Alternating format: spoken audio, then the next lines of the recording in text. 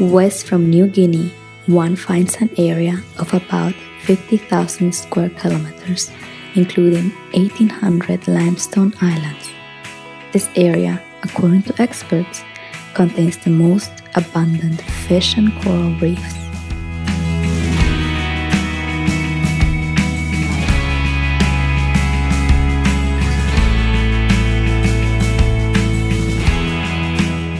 Here, in the middle of the Indo-Pacific, out of the deep blue sea, rise the Four Kings, better known as Raja Ampat.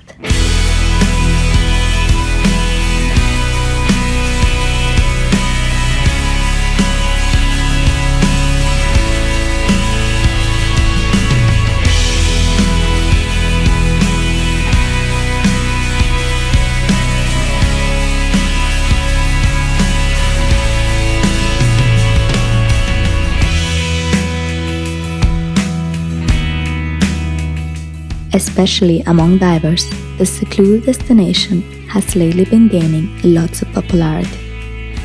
As a result of this development, the choice between traditional but luxurious resorts or liveaboards is growing quickly.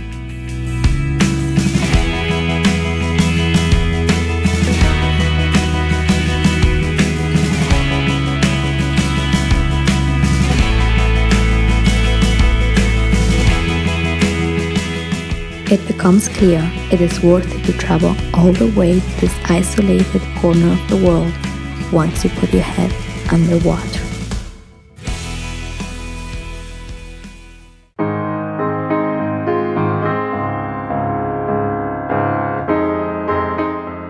The mere abundance and diversity of life is incredible.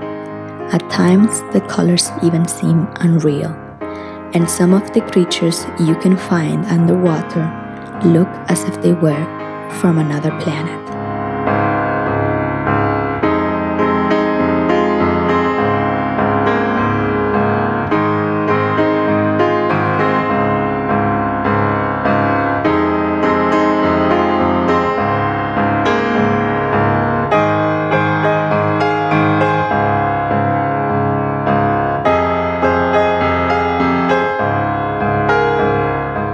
"75% of all known coral species are found in this varied topography, making this area very interesting. On top of that, there are more than 1,400 species of free fish and countless other fascinating marine creatures, which you can find diving here.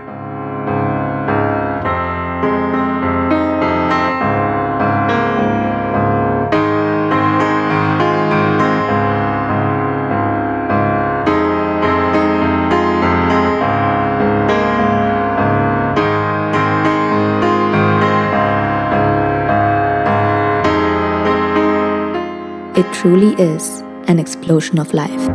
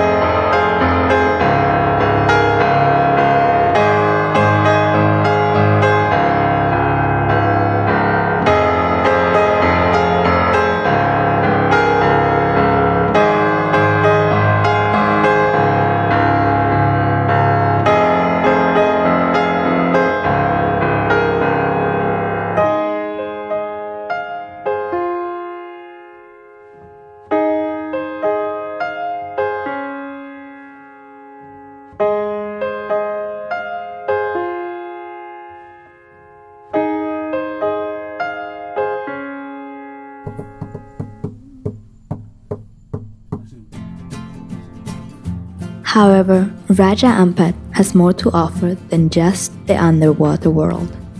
Even on land, this destination is very diverse. Pristine beaches, tropical vegetation, and protective mangroves provide ideal living conditions for many land animals.